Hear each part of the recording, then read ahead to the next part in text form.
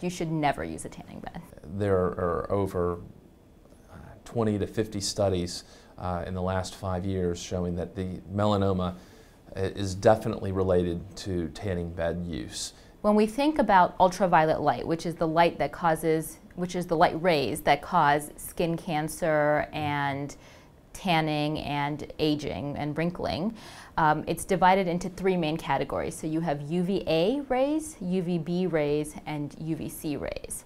And this natural sunlight has rays from all 3, UVA, UVB, and UVC. Tanning beds have mostly UVA rays. Historically, we used to think that UVB was the main culprit of causing skin cancer, and UVA was more important in tanning and the aging process.